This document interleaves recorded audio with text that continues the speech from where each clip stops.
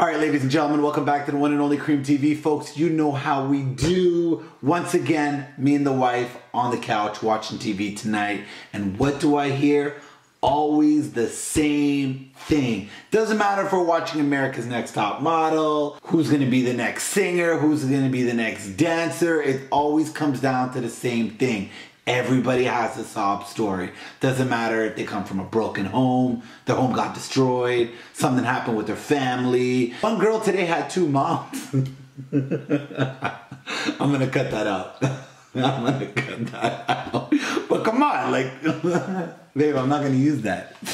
It just seems to me that everybody in America lives a fucked up life and comes from a family that is completely disadvantaged. I just don't think it's fair for the rest of all the other contestants that are out there that come from maybe a more normal background to be competing with that. How do you compete with that? How do you compete with somebody beside you that's saying, I come from the worst neighborhood in all of America. I can't leave the house because there's gunshots. My cousin was killed. My brother was killed. My family was killed. Everybody.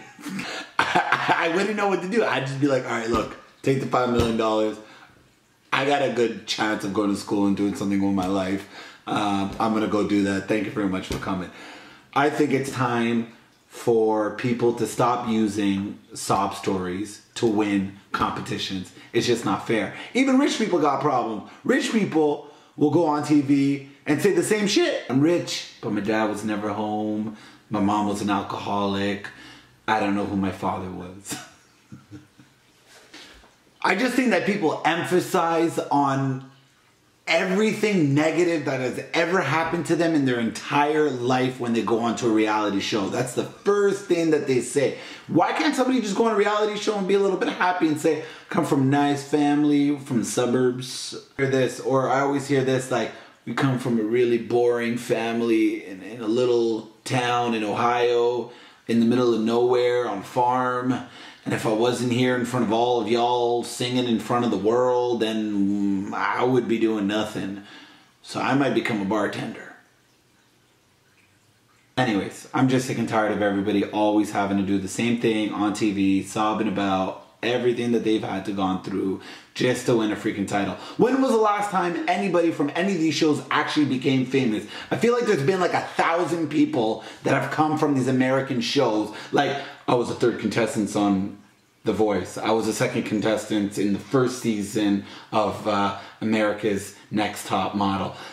I don't, where do all these people go? There should be a Facebook group for people that have been on one of these shows just so that they could all form this little bubble together. I don't see any of them on TV. I don't see any of them famous. I don't see any of them singing. What are we really watching and what is coming out of all these shows? Nothing. Just sob, sob, sob stories of karaoke with people with extremely little talent. And every now and then we find a diamond in a rough and even they don't make it. You know what? Something just came to mind. All these shows have one winner. Just one winner. And if all these people that have all these sob stories don't make it, don't they just go home to more fucked up, depressing lives? If you gotta go back to the ghetto and you've been on a big show, everybody's just gonna wanna fucking kick your ass. I wanna hear your story after you went on a show. I think there should be a reality show called My Life After Auditioning for America's Next Top Dancer, Singer, Karaoke, whatever the hell it is, model. That'd be a good reality show. I'd fucking watch a reality show. I think it'd be great. I think it'd be great.